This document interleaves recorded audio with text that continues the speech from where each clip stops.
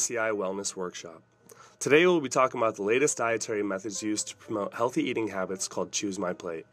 Choose My Plate illustrates the 5 food groups needed to provide the necessary building blocks for healthy eating. These include fruits, vegetables, grains, protein-rich foods, and low-fat dairy.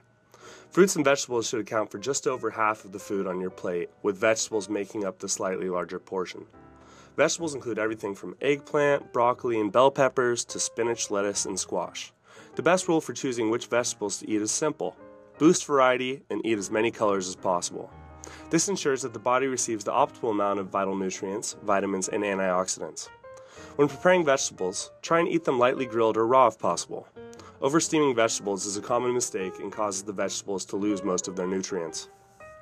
With fruits, it's important to boost the variety and diversify the colors as well. They are an excellent standalone option to eat raw or cut up in a fruit salad, and they also act as an excellent complement to sweeten up a salad or entree. Brightly colored fruits such as raspberries and blueberries are also very high in antioxidants that work to inhibit the development of heart disease and certain types of cancer. Next, we have the grain portion of the Choose My Plate model. Grains are an important part of the healthy diet as they supply complex carbohydrates and contain a significant amount of fiber with little fat and no cholesterol. Grains should make up about a quarter of your plate and are found in everything from bread and cereal to pasta and oatmeal. When we think of grains, we usually think of wheat or rice, but options like quinoa, millet, and rolled oats make for even healthier options.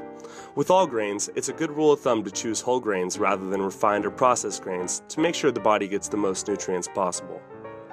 Protein foods will account for the rest of the plate. This includes anything made from meat, poultry, seafood, beans, eggs, processed soy products, nuts, and seeds.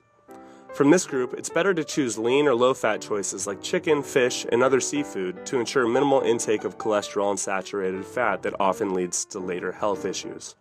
The final and smallest portion of the Choose My Plate dietary method is the dairy portion.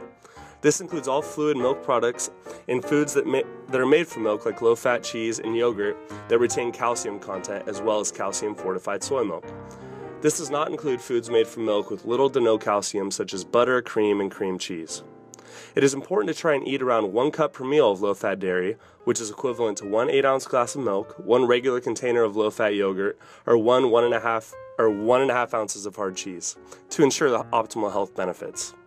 With the new Choose My Plate dietary guidelines, the delectable possibilities for nutritious meals are endless. Take what you've learned today and stock that fridge full of the best foods that your body needs.